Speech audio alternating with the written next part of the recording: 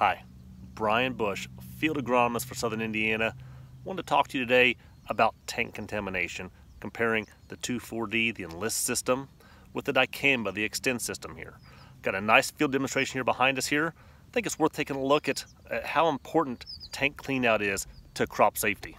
In this block, we're demonstrating what happens if you have a 0.5% spray solution of Ingenia left in your sprayer when you go to non-dicamba soybeans, non-extend soybeans. So in this case, it's Ingenia at a 0.5% rate sprayed onto Liberty Link soybeans. This is kind of like what happens if you have 5 gallons left in a 1,000-gallon tank. We made this application 30 days ago. You can see here, after 30 days, we're still seeing some of that cupping that comes with off-target dicamba onto a susceptible crop.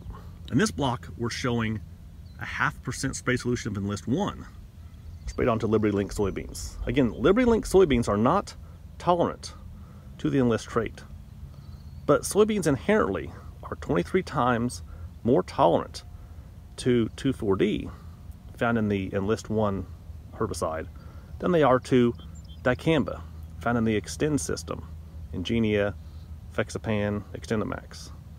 So after 30 days, we're not seeing much difference, if anything, as compared to the soybeans around these.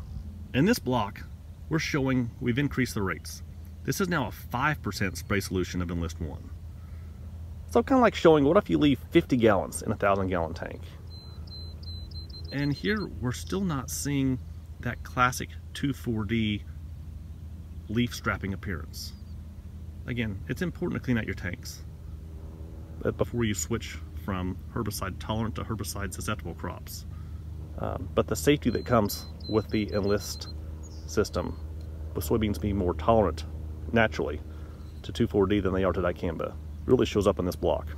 And this block is showing a 5% spray solution of Ingenia, like if you had 50 gallons left in a 1,000-gallon tank. You can still see that classic cupping symptomology that comes with dicamba herbicides 30 days after application. And many of these soybeans inside this block have not grown since that day of application. It's the exact same size 30 days ago. So if you're going to be spraying the approved dicamba herbicides, Ingenia, Fexapan, XtendiMax, it's very important to make sure you clean that tank out thoroughly. Follow the guidelines before switching to a susceptible crop. That concludes this Pioneer Agronomy video podcast. Visit our page on pioneer.com and follow us on Twitter and Facebook for more agronomy insights.